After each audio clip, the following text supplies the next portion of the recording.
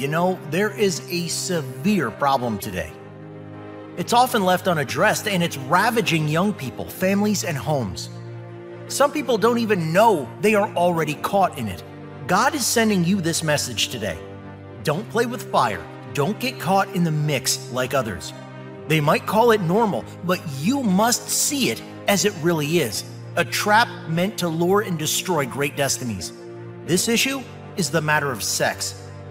To point it out clearly, sex outside of marriage, either before marriage or apart from the person you are married to, is a sin before God. There is no sugarcoating it. It is the truth, no matter how we twist it to justify ourselves. Today, we don't really talk about lust, fornication, or adultery the way we are supposed to. We avoid these topics so people don't feel judged. This is because society has made sex seem normal.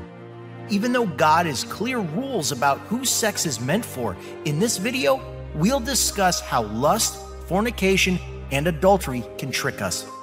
In the Bible, lust is referred to as intense and selfish desire, usually associated with sexual desires, but also applicable to other cravings. In this context, we're discussing sexual desires. Lust is associated with negativity and sin because of its focus on personal gratification over self-control and other higher values. In other words, lust practically gives birth to sin, which leads to spiritual death and separation from God. James 1:14-15, the Amplified Bible. But each one is tempted when he is dragged away, enticed and baited to commit sin by his own worldly desire. Then, when the illicit desire has conceived, it gives birth to sin, and when sin has run its course, it gives birth to death. Fornication, on the other hand, involves sexual relations between individuals who are not married to each other. It generally refers to unmarried people engaging in sexual activity. Then we have adultery, which refers to a situation where a married person engages in sexual activity with someone other than their spouse, breaking the commitment of fidelity within marriage. Galatians 5:16-18. So I say, walk by the Spirit, and you will not gratify the desires of the flesh. For the flesh desires what is contrary to the Spirit, and the Spirit what is contrary to the flesh. They are in conflict with one another, so that you are not to do whatever you want. But if you are led by the Spirit, you are not under the law. You probably agree that some Christians are fond of attributing everything they or anyone else do to demons. Many things people do are indeed influenced by demons. This is true. However, ultimately, we must all take responsibility for what we do. The truth is that even though a demon may manipulate someone to commit adultery, to fornicate, or carry out any other sin, the person decided to act unless they were possessed. It's not the demon who commits the sin, but the individual. The Bible tells us you don't need a demon to go out and fornicate. It is in your flesh. Literally, the Bible tells us what the works of the flesh are. Galatians 5:19-21. The acts of the flesh are obvious: sexual immorality, impurity and debauchery, idolatry and witchcraft, hatred, discord, jealousy, fits of rage, selfish ambition, dissensions, factions and envy, drunkenness, orgies, and the like. I warn you, as I did before, that those who live like this will not inherit the kingdom of God. We live in a culture saturated with sensuality. We live in a culture that encourages us to do whatever feels good, but the problem is that something feeling good doesn't necessarily mean it's acceptable in the eyes of God. Galatians 5 warns us about giving into our bodies feel-good promptings. There's a problem you and I are faced with. What do you think it is? Our physical bodies can lead us astray, even though our inner selves have been saved when we place our faith in Jesus Christ. Just because we've experienced a spiritual transformation, that is, we're born again, doesn't mean we won't face strong temptations from our carnal desires. We often believe that being born again and having the Holy Spirit means we are no longer humans with flesh and blood or fleshly passions for the things of this world that God forbids. This creates a conflict between our spirit and our flesh. Our renewed spirit wants to follow God and seek a connection with Him, but our bodies still want to engage in rebellious behaviors. This struggle is what we saw described in Galatians 5. There is a war going on inside every Christian. The spirit versus the flesh. God knows you, my friend. He is aware of that battle within you. There is no need to hide or deny it. Your deliverance begins by exposure to the truth. The Bible says that only the truth can set anyone free. This is why we're instructed to put off the flesh and to put on the new spirit of Christ. We're led to walk in the spirit and not the flesh. There's a war inside you, and if you will admit it, you can feel it too. Paul lamented this in Romans 7:22 through 24. For in my inner being I delight in God's law, but I see another law at work in me, waging war against the law of my mind and making me a prisoner of the law of sin at work within me. What a wretched man I am! Who will rescue me from this body that is subject to death? Paul talks about the struggle inside every Christian, where part of us wants one thing, while another wants something else because of our new life in Christ. Something inside you is trying to take you back to where Christ rescued you from. Your flesh and spirit are in conflict, so you cannot do whatever you want. If you're under the Spirit of God and bought by the blood of Jesus, you're not allowed to live by the flesh. That is no longer your lifestyle. People who aren't following Christ don't have this struggle because they are focused on their physical desires and controlled by the flesh. This struggle between our physical desires and our spirit is important. It provides that we are alive and God lives inside us. The desire to break the grip of sexual sin is the godly desire and proof of hope for you. The key is prioritizing our spiritual side. But it can be complicated. When David committed adultery with Bathsheba, David was not demon-possessed. He chose to act in the flesh. Our flesh craves sex, and that is entirely normal and natural. People attempt to demonize sex and make it look like an evil thing. However, permit me to tell you that sex in itself is not evil or wrong. It is a beautiful union that God has created for one man and one woman to engage in within marriage. But our sinful nature attempts to get sex outside of marriage. The world encourages us to have sex outside the constraints of marriage because it wants us to dishonor God. So it's okay to feel like your body wants to have sex, but we make a mistake when we do it outside of the rules that God gave us. God's laws are simple. One man and one woman should be married to have sex. When people break these rules, they let their desires control them. God made these rules to protect us from bad things that can happen to our bodies and spirits because of sex.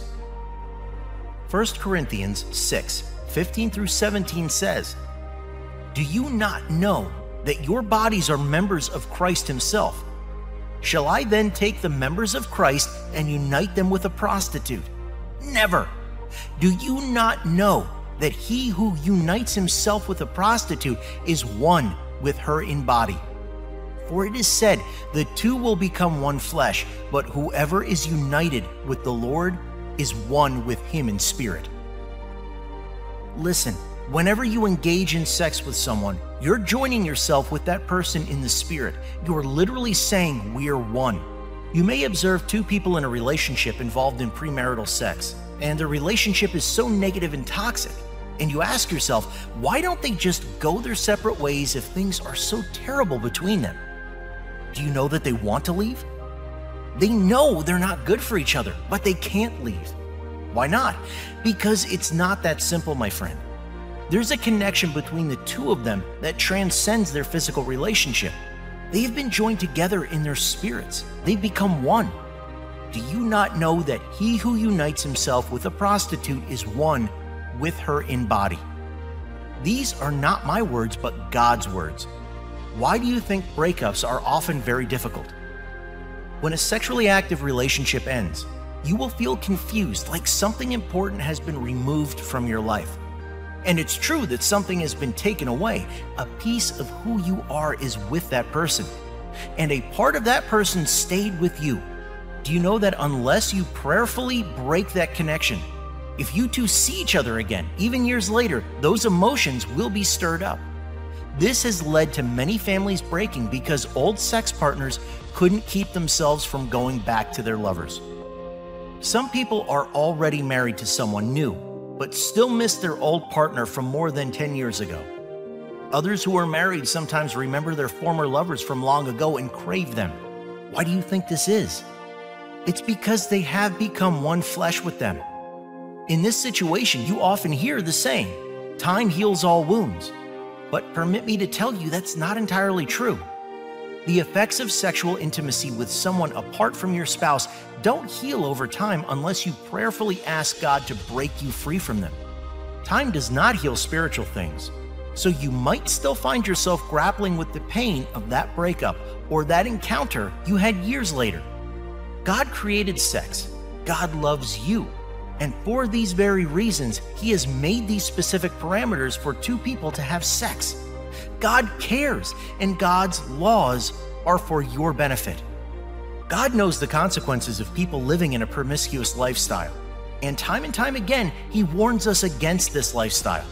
So there's nothing wrong with you wanting sex. However, it's meant to be obtained through the parameters set by God. Lust can often bring temporary pleasure, but it ultimately leaves you empty and unsatisfied. It distorts your thoughts and leads you to prioritize your own desires over the well-being of others. Fornication goes against God's design for intimacy. It can lead to emotional pain, broken trust, and the devaluation of the sacred union between a husband and a wife. And lastly, adultery deeply wounds the spouse and the bond of trust within marriage. It can lead to lasting consequences in the fracture of the intimate bond that God desires for couples. Decide today to emulate Joseph's resolve and refrain from engaging in these activities, even in the face of temptation. Genesis 39:7.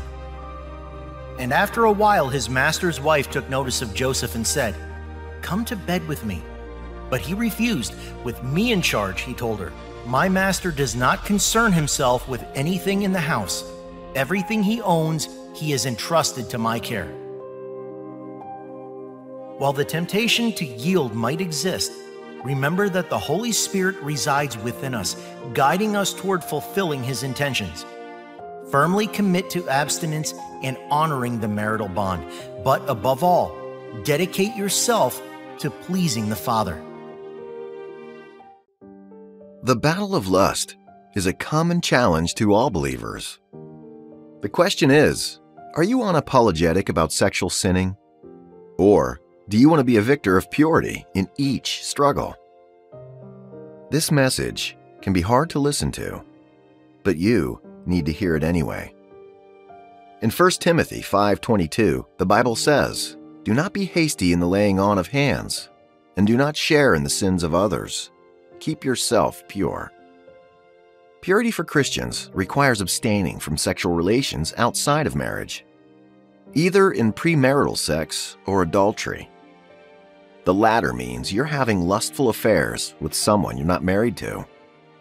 The word of the Lord is the only thing that separates believers from the world, don't you think? We adhere to God's teachings when most people would blindly follow the world. So when you choose to submit yourself to lust and engage in sexual immorality, who are you really following? What are you really after? God's kingdom or the enemy's approval? You may think, well, it wouldn't hurt anyone. What would be so wrong about it? It's the kind of thinking that gives the devil a golden ticket into your heart and mind. These sexual sins may not physically hurt someone, but I can assure you that they hugely impact your emotional identity and character. Above all, you're putting your relationship with God at risk. Purity is not a random command. It reflects God's love and respect for you. I'll tell you more about this in a while. I want to share how the devil attempts to overpower the Holy Spirit in you by driving you toward the sins of lust. First, he wants you to think that following Christ is sacrificial. What do I mean by this? Well, a common belief is that fun and pleasurable activities are the ones that are often discouraged. Whether it's wildly partying, staying up late at night, or dating without genuine intentions. These are some of the things that the world enjoys. For some reason, people can't seem to let go of habits even if they don't do any good.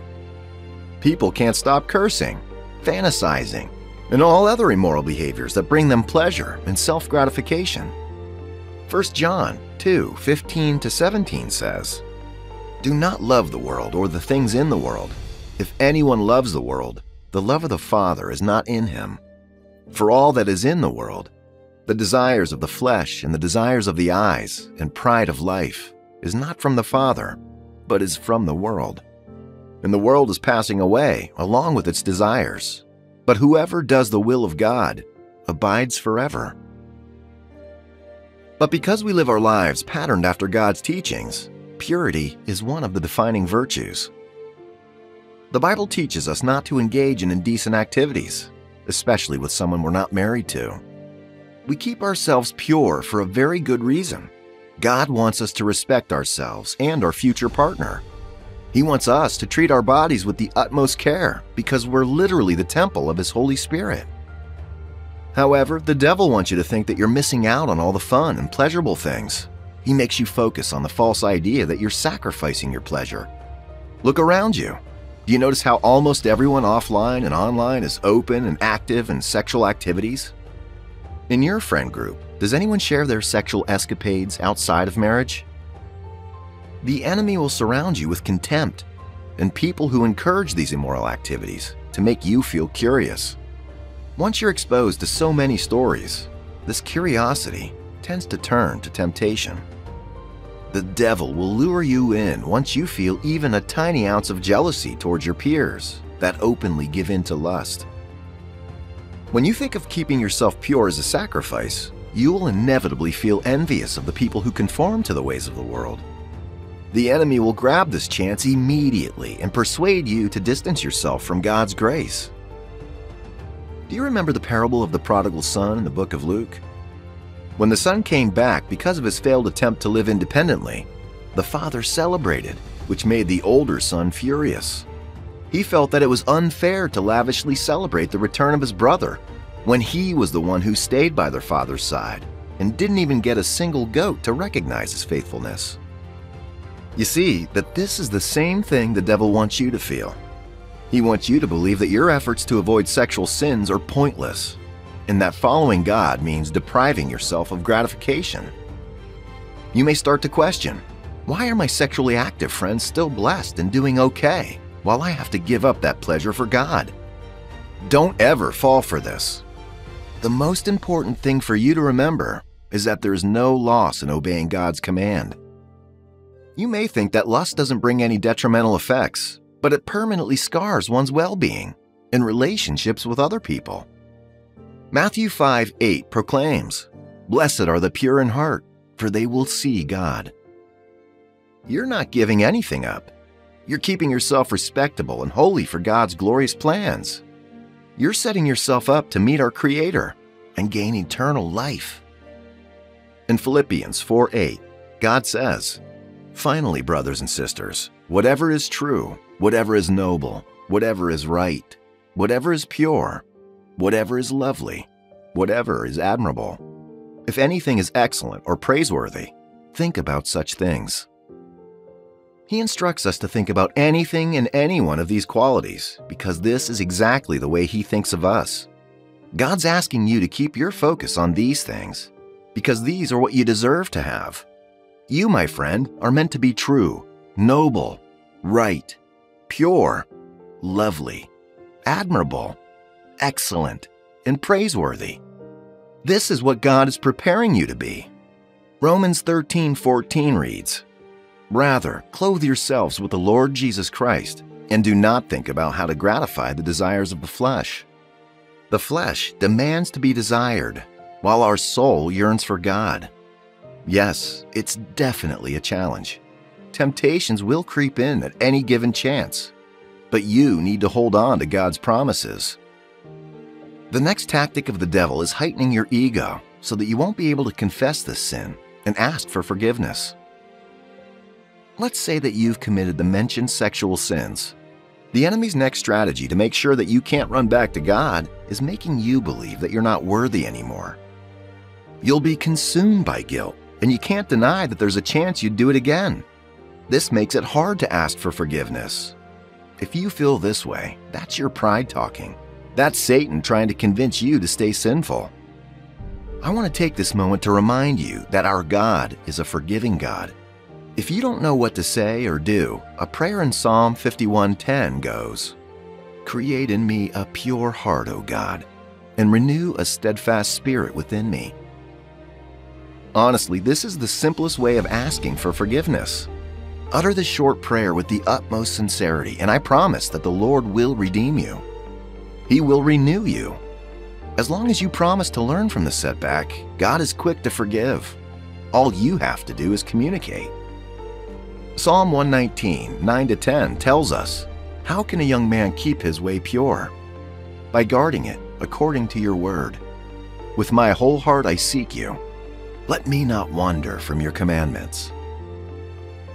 No one has a pure heart all the time, but the beauty in following God is that we keep trying. We strive to bounce back from our mistakes and humble ourselves before the Lord. So what makes you think He won't grant you forgiveness? Do you not believe me? Take a look at King David. He committed adultery, and if that wasn't enough, he authorized a murder to cover his tracks. At first, he was unapologetic. But when a prophet made him aware of the sins he'd committed, David immediately prayed to God. His prayer consisted of 3 parts: a plea for mercy, acknowledgement of his faults, and a request for his heart to be cleansed by the Lord. Having said this, we should know that every sin starts from within, which means that repentance requires asking God to restore the purity in our hearts. Do this with me, brothers and sisters. At this very moment, confess everything to God. Whether you do it verbally or mentally, declare your intention of being pure again. Urgency is very important when asking God to help you repent, because this sends a message that you're deeply remorseful about sinning against Him and yourself. If you let time pass by, it shows that you think you don't need God's mercy. It's a sign of disrespect to His authority. There you have it, the devil's 2-point action plan to destroy you through sexual immorality. The enemy tempts you so hard, and once you cave in, he'll gaslight you into thinking that there's no second chance available in God's kingdom. But now you know that this can never be true, right? I'll tell you this, nothing compares to the promises of God. Committing sexual sins will give you temporary gratification, and that's just about it. You may feel some kind of satisfaction, and then what? Would you really let the devil destroy God's work in you in exchange for short-term pleasure? As told in 1 Corinthians 10:13, no temptation has overtaken you except what is common to mankind. And God is faithful. He will not let you be tempted beyond what you can bear. But when you are tempted, He will provide a way out so that you can endure it. The devil can destroy you, if and only if you let him. You're equipped with the wisdom you need to reject these temptations. And even if you think otherwise, God will never leave you to face this challenge alone. The Lord's always ready to help you fight this battle. A life in Christ is a life well lived. It's far more pleasurable than anything the devil will try to offer you. Respect the honor God has bestowed upon you and actively repel the calling of the flesh. Temptation and desires will fade, but God's promises will remain until the end of time. What if I told you there's a spirit that affects people without them realizing it? What if I told you that many people are living under the influence of this ancient spirit without knowing it? This spirit has influenced people in the past and still controls many in modern times. It might surprise you, but I'm talking about the spirit of Jezebel. Saints, Jesus strongly warned the church about the Jezebel spirit, cautioning believers to be wary of her teachings, seduction, and immoral behavior. In Revelation 2:20-22, Jesus expressed his concern. "Nevertheless, I have this against you. You tolerate that woman Jezebel, who calls herself a prophet. By her teaching, she misleads my servants into sexual immorality and the eating of food sacrificed to idols. I have given her time to repent of her immorality, but she is unwilling. So I will cast her on a bed of suffering, and I will make those who commit adultery with her suffer intensely, unless they repent of her ways. The name Jezebel has become synonymous with evil, influence, and control.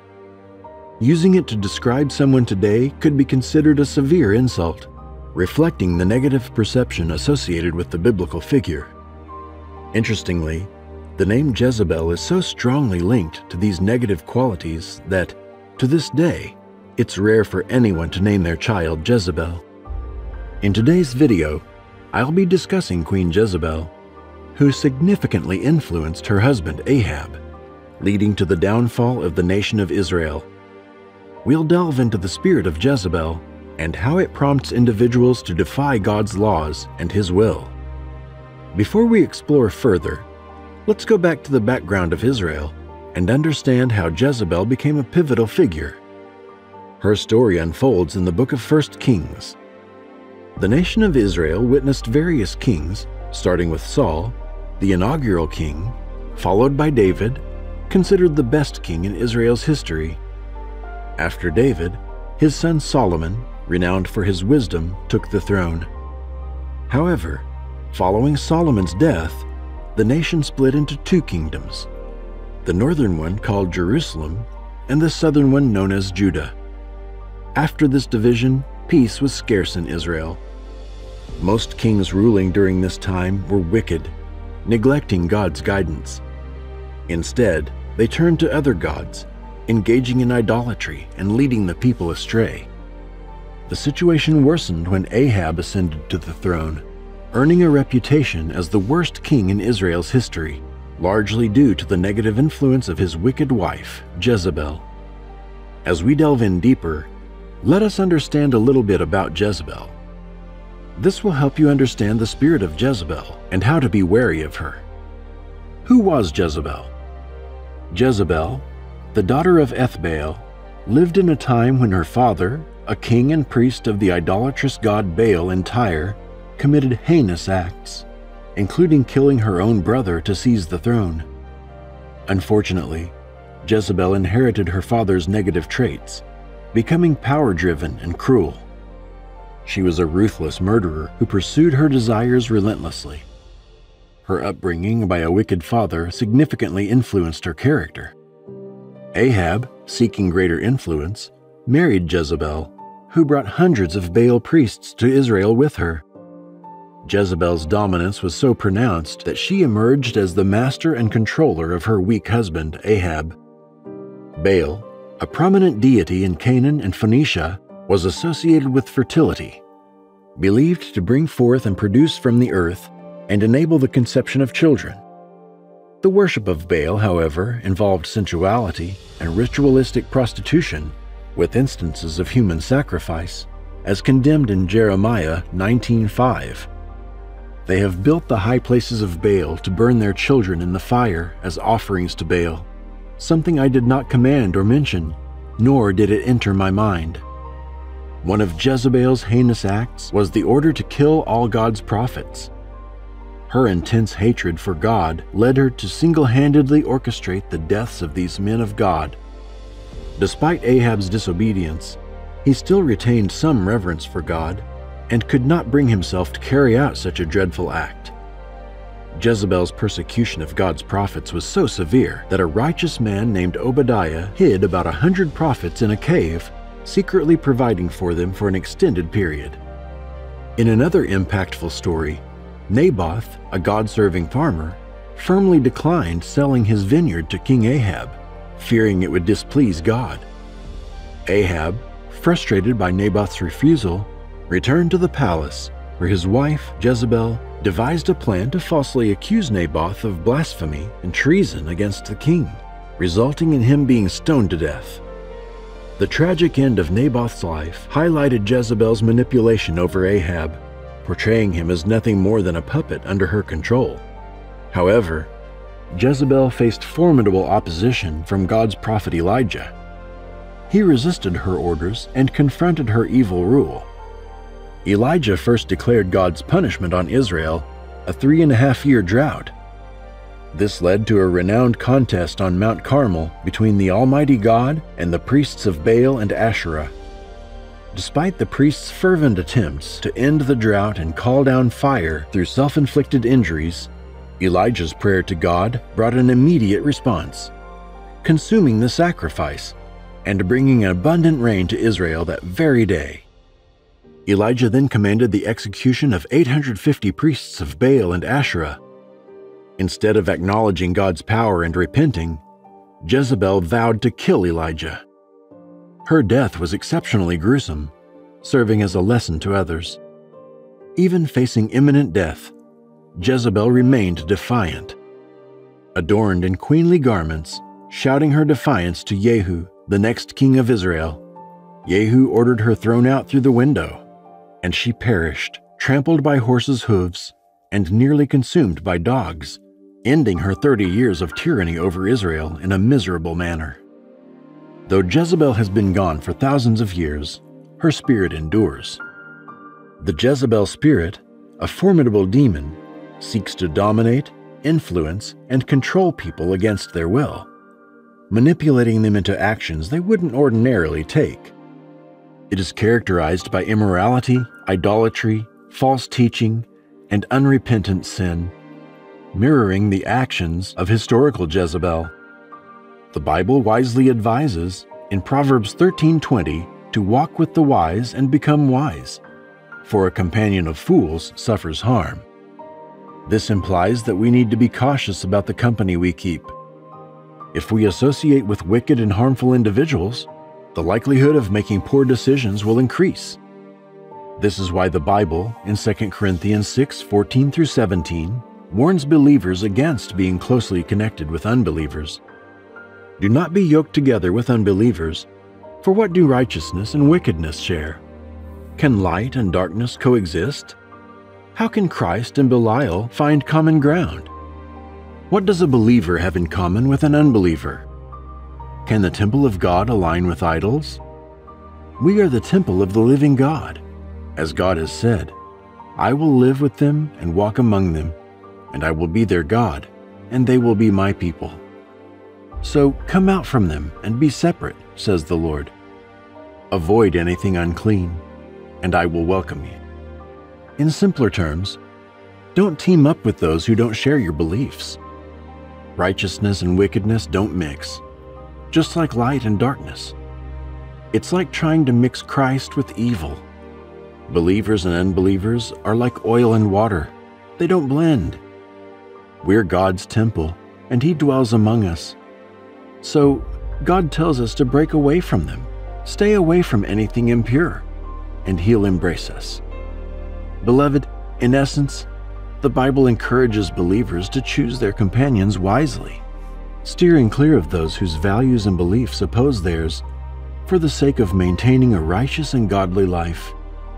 Let me ask you, who are those people you surround yourself with? Do you have a positive influence over you? Do you even know how much influence they have over you? Or do you just concern yourself with having fun with them? As believers, we shouldn't get too close with those who don't share our faith. We're already connected to Christ, so there's no need to tie ourselves again to unbelievers. Let me ask you again, my friend, who do you allow into your life? As a Christian, it's crucial to be mindful of the people you let in. Are they uplifting your faith and guiding you to a closer relationship with the Lord? Or are they extinguishing even the smallest bit of faith you have in God? Consider your friends and your inner circle. If they aren't bringing you closer to God, they might be pulling you away. There's no in-between in this matter, no sitting on the fence. Now, the spirit of Jezebel is often linked to sex, seduction, and promiscuity. And this is indeed true. These outward displays are just a few ways this satanic spirit shows itself. That's why many young people might not realize why fashion seems to be designed to be seductive, intentionally revealing sensitive parts of the body to make them objects of seduction. It's spiritual manipulation, even if you're not aware of it. Moreover, many young people find themselves entangled in various forms of sexual promiscuity, another manifestation of the spirit of Jezebel. Look around, and you'll notice that there's an overwhelming pervasiveness around sex today. Please know that sex is a beautiful gift from God within the bounds of marital vows. Anything outside of this is against God's plan and considered a sin. Unfortunately, many young people today fall into the trap of addictions like pornography, masturbation, phone sex, and more. I don't want you, dear friend, to be deceived by the manipulative spirit of Jezebel, as these behaviors are the result of its influence. This is another characteristic of the spirit of Jezebel. Aside from being manipulative, it traps people in the web of addiction, like a spider ensnaring its prey. Another thing you should know is that, contradictory to common belief, the spirit of Jezebel isn't limited to any gender. Just because it's named after a woman doesn't mean it only affects women. It can equally manipulate and entangle men in its deceptions. It also doesn't mean it's a female spirit, because, in the spirit, there is neither male nor female. The reason it's called the Jezebel spirit is that it operates like Jezebel did, seductive, manipulative, and destructive, targeting God's people, especially those in great positions of power. If you find yourself constantly driven by the desire for power and the need to control those around you, it's a sign that this spirit might be at play.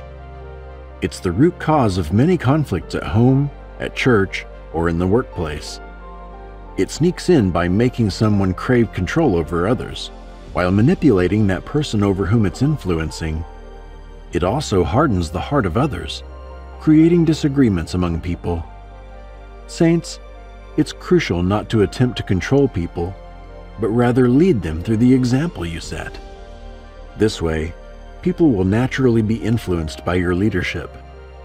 Take God, our Heavenly Father, as an example. He doesn't force us to do anything. He demonstrates love, mercy, and all virtues. That's quality leadership. God wants us all saved, yet He doesn't compel anyone. Revelation 3:20 says, "Here I am. I stand at the door and knock. If anyone hears my voice and opens the door, I will come in and eat with that person, and they with me." Instead of breaking in, He awaits the moment we come and invite Him in. We must follow in this step and not force ourselves or our will on others. In conclusion, my friend, the spirit of Jezebel is a powerful and sinister spirit that can cause unseen damage in individual lives, communities, or organizations. However, God's power through Jesus Christ, given to us believers, is far stronger than any force in the world, including that of the spirit of Jezebel. As 1 John 4:4 assures, "You, dear children, are from God, and have overcome them, because the one who is in you is greater than the one who is in the world." Beloved, God's Spirit in you is more powerful than all the evil spirits and demons combined. With confidence, I believe you can overcome the influence of the manipulative spirit of Jezebel and be free in all aspects of your life. In Jesus' name, amen. It is better to give than to receive. Are you familiar with this saying? You're probably too familiar. 2 Corinthians 9:7 says, "God loves a cheerful giver." And because we live our lives pleasing our Creator, we give and give and give. You must have been pouring your heart out at every opportunity to bless other people. However, there is a slight problem in being used to giving our all because we tend to receive leniently. We accept almost anything and everything that comes our way because we naturally feel that we are being rewarded for our good deeds. We have an optimistic outlook and perceive that these rewards are gifts from our God when in actuality, they're not. Let me tell you about knockoffs. These are items that are replicas of the original ones. You can see these anywhere, especially places selling phones, luxury bags, clothes, and other commodities. These items, despite not being authentic, still generate profit because the people who buy them aren't willing to pay for the real thing. People would patronize knockoffs because they think they're getting the better deal, considering that these items look and function the same as the originals. It all looks good, but what they don't realize is that knockoffs most likely are low quality. They're cheaper, but when one breaks and you have to replace it multiple times, you don't actually save money in the long run. I'm sharing this with you because Satan is quite literally a purveyor of knockoffs. He will use people to give you gifts that imitate the kinds of gifts God showers us with. And once you accept them and fall into his scheme, the devil will have the chance to slowly intrude into your life. I'm going to tell you the first way the devil mimics the Lord by tempting you with gifts that can cost you your relationship with Jesus. You know this already, but I want to reiterate. Satan is the biggest imitator of God. He believes that he can rule the world just like our Father. This is why he constantly pursues our hearts and persuades us to conform to his methods, which are the ways of the world. Isaiah 14:14 shows how Satan aspires to have God's power, where he says, "I will ascend above the heights of the clouds, I will be like the Most High." But since God has given us his Holy Spirit and has taught us the true and proper way of living, Satan's puzzle was figuring out how to trick us. So he targets our hearts. Jeremiah 17:9 proclaims that, "The heart is deceitful above all things and desperately wicked. Who can know it?" The whole point of following Christ is that our hearts aren't as pure as his yet, and so we are on a journey to be like him. Our hearts are sinful by nature, but God loves us deeply, so we strive to follow in his footsteps. That sums up our relationship with him. We sin, and he never stops loving us, which is why we repent and bounce back every time. Satan's plan is to lure you into his sinful kingdom by targeting your fragile heart. His strategy is to entice you with a gift that is too good for your heart to resist, brought by people who you can hardly say no to. In 2 Corinthians 2:11, God is vocal about looking out for us, in order that Satan might not outwit us, for we are not unaware of his schemes. The devil knows better than to just lay out literal gifts in front of you, such as indecent tangible objects. Although there will be physical gifts, which I'll talk about later on, it's important for you to know that he will mostly give you gifts that seemingly satisfy your desires as an individual. Our hearts can make us the most vulnerable. So it's our duty to keep our guard up and raise awareness on how the enemy attacks our hearts. As Daniel 12:3 tells us, "Those who have insight will shine brightly like the brightness of the expanse of heaven, and those who lead the many to righteousness like the stars forever and ever." Here's what you should be aware of first. What does a human heart desire the most? And how does the devil use people? Number 1, we have the gift of connection. Now, this gift tends to be the most valuable because it involves being validated and loved and gives a sense of belonging. However, when this is brought by a person sent by the devil, chaos begins. Connection is desirable but not always genuine, and even some people in the Bible learned that the hard way. Take Samson as an example. He immensely desired a relationship with Delilah to the point where he had to spill his biggest secret just to keep her. People have this insatiable need for social relationships, so they sometimes accept everything given to them with open arms without considering the possible effects on their spiritual journey. A gift of friendship is accepted despite being offered through ungodly ways. The possible gift of love? Some people would unbox and own this immediately even without God's blessing. Our hearts are weak whenever we're given the chance to engage in this particular gift. God knows this weakness, and so he warns us in Colossians 3:23 through 24 by saying, "Whatever you do, do your work heartily, as for the Lord rather than for men, knowing that from the Lord you will receive the reward of the inheritance. It is the Lord Christ whom you serve." Number 2, we have the gift of success. Everybody wants to be successful. Some associate it with having luxurious items like cars and houses, while some think of it as having power or authority. Some people are willing to grab every opportunity that can get them the success from literally anyone who will offer, including those with evil intentions. Are you familiar with fencing? I'm not referring to the sport, but rather a criminal activity that involves selling goods that were stolen or obtained illegally. Buying a stolen item is punishable by law in some countries because the business is clearly spoiled with malicious intent. In the same way, when you accept so-called opportunities from people sent by the devil, you are indirectly making a deal with the enemy. These people will deceive you into thinking that they're offering you a shortcut to success in exchange for your purity and commitment to life with Christ.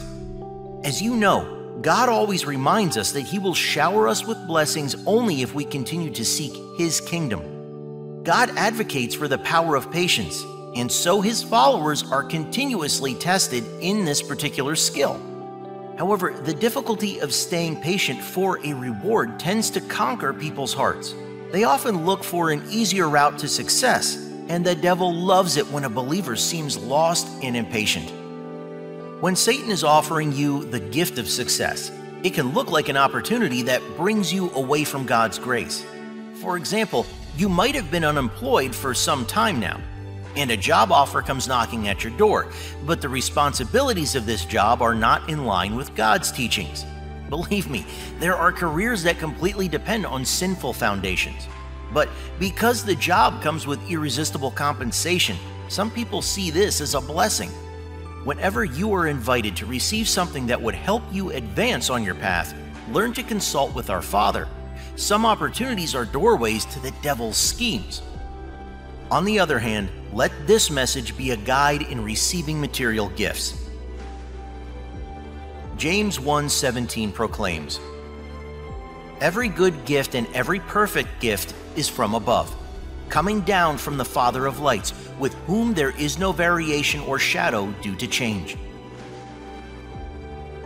Witchcraft is still practiced today, and material gifts are often the means used by wicked people to have a negative impact on your life. When you are given a random gift by someone you don't fully trust, it's best to leave it somewhere far from you and your home. In no way am I telling you to discriminate or act hostilely towards these people. I'm saying that you need to be extra careful because the devil can insert himself into any possible situation. Even if the giver is completely innocent, Satan may play a role somewhere in between and turn the gift into something demonic. The devil is stubborn and resourceful like that. See, you're not obliged to screen everything and everyone on your own. Most of the time, God needs you to pay attention to what the Holy Spirit tells you. When you know how generous and rewarding God is to His believers, you can never be tempted by the devil's offers. Hebrews 11:6 reads, "And without faith it is impossible to please Him, for he who comes to God must believe that He is, and that He is a rewarder of those who seek Him."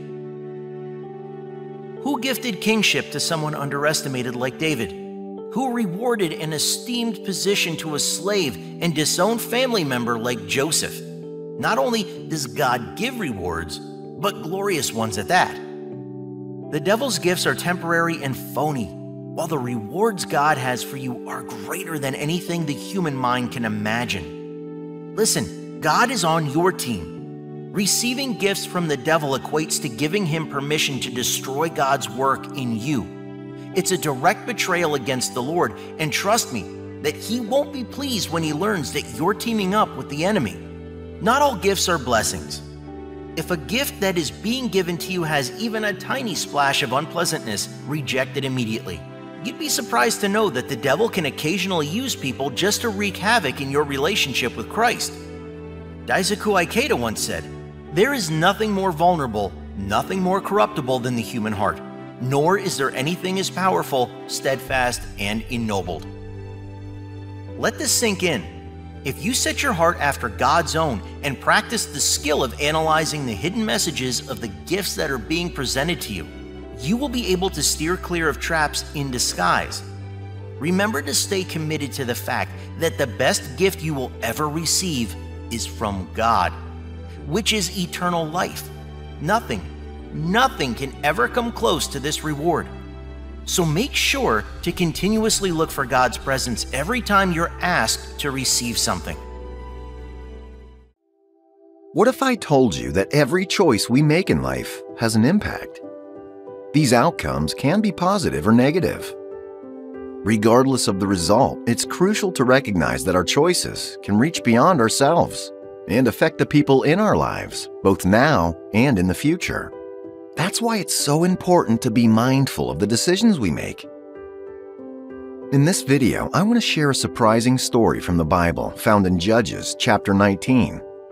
It's a tale that will truly astonish you, and you might not have expected to find it in the Bible. I'll also discuss 2 important lessons we can learn from this story.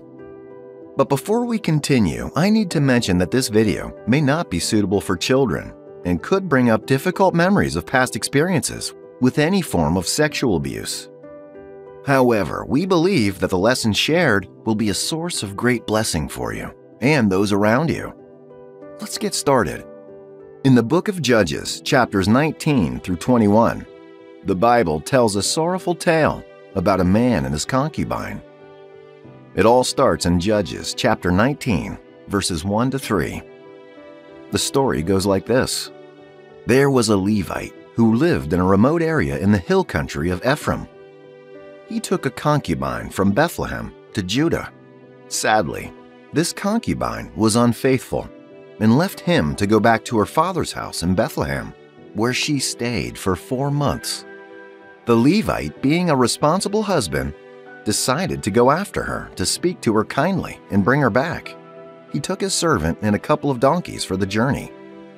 When they arrived, the concubine brought him into her father's house, and her father was pleased to see him. The father urged them to stay, and they ended up spending 3 days there, eating, drinking, and sleeping. Because of the father's hospitality, they kept delaying their return to Ephraim. They tried to leave a few times, but the girl's father convinced them to stay for 1 more night.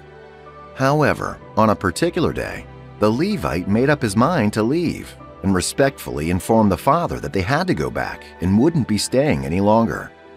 So even though it was late in the day for such a journey, they set out on their way.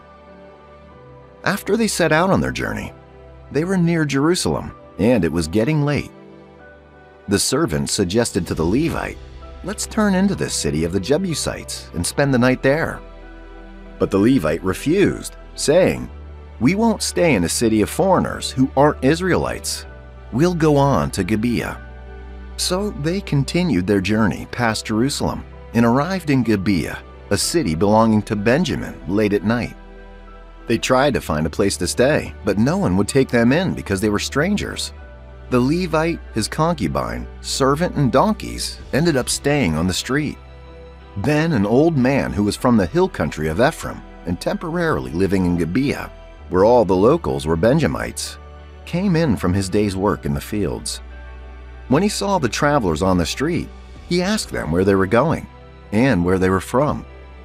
The Levite explained that they were traveling from Bethlehem to the hill country of Ephraim, but because they were strangers, no one had offered them a place to stay for the night. The old man then invited them in to spend the night with him, assuring them that he would take care of all their needs and urging them not to spend the night on the street. Then the story takes a dramatic turn when in Judges chapter 19, verse 22, some of the wicked men of the city surrounded the house, pounding on the door. They shouted to the old man who owned the house, "Bring out the man who came to your house so we can have sex with him." It's a surprising and troubling twist, isn't it? The old man went out to them and pleaded, "Please, no, don't do such a wicked thing. This man is my guest, so please don't harm him. Instead, here's my virgin daughter and his concubine.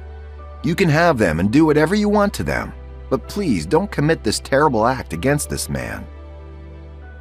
Sadly, the men didn't listen to the old man. He then took his concubine and brought her out to them. They abused her all night until morning, and when dawn broke, they let her go. She then collapsed at the door of the man's house where her master was until it was light.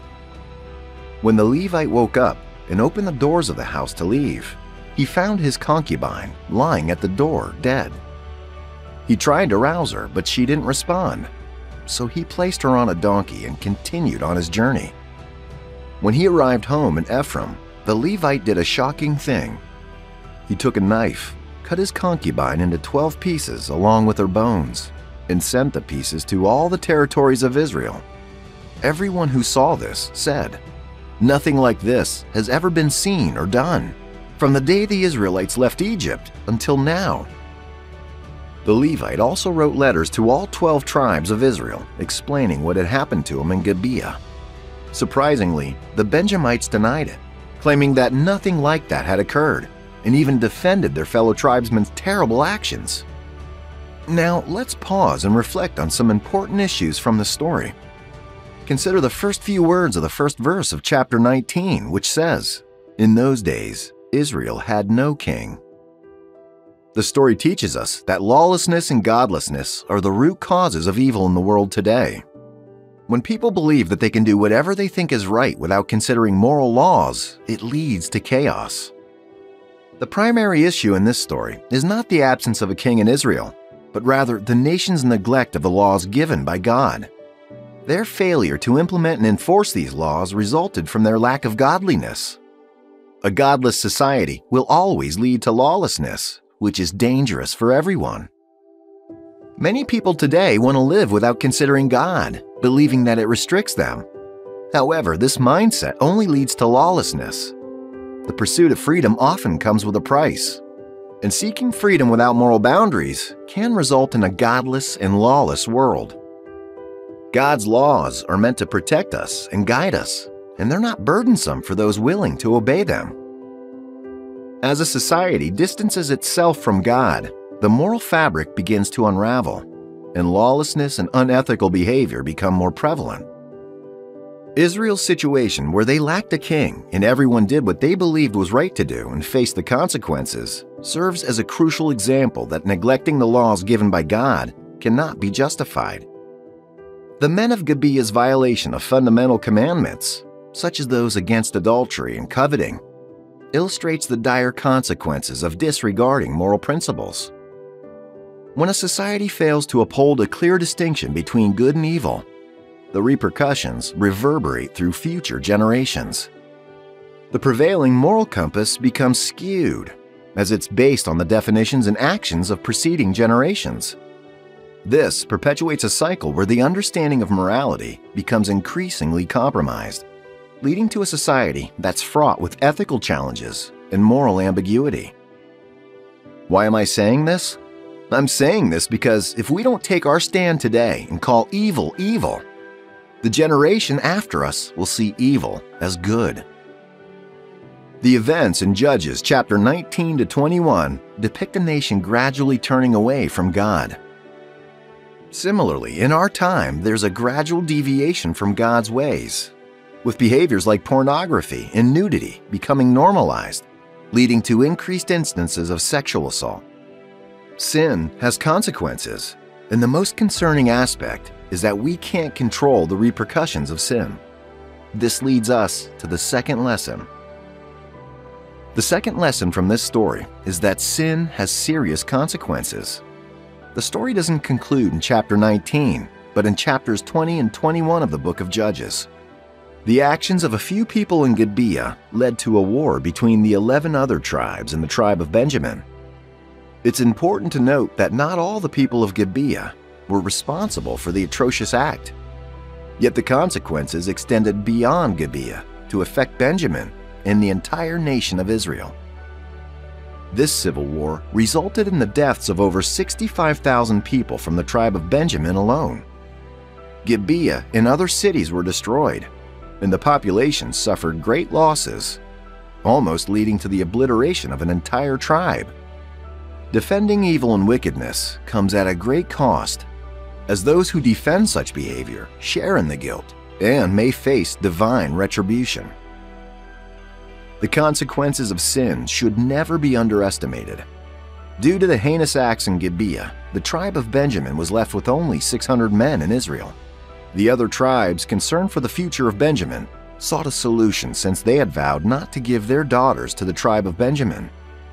They found that the men of Jabesh-Gilead had not participated in the war, so they sent 12,000 men to war against Jabesh-Gilead and provided 400 virgins to the surviving Benjamites. However, this was still not enough, as there were 600 men, and they needed more wives. The people were distressed for Benjamin, and they devised a plan for the men of Benjamin to seize wives for themselves during a festival in Shiloh. This desperate situation demonstrates the far-reaching consequences of sin and the lengths to which people will go to address its aftermath. This is the thing with sin. You only know the beginning, but can't determine the end.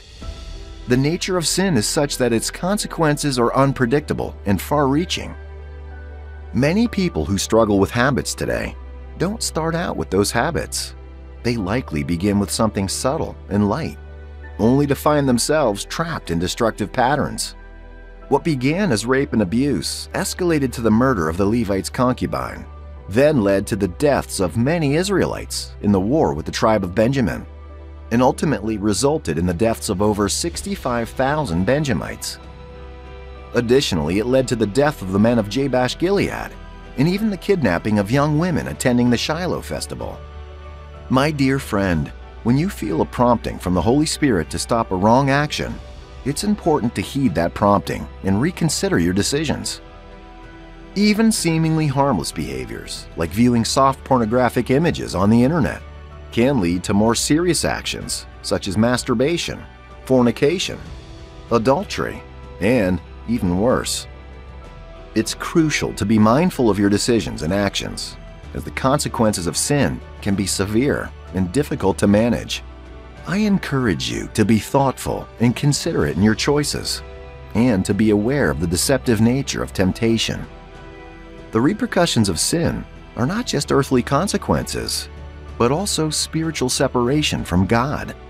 Just as Isaiah 59 verses 1 and 2 declares, "Surely the arm of the Lord is not too short to save, nor his ear too dull to hear. But your iniquities have separated you from your God.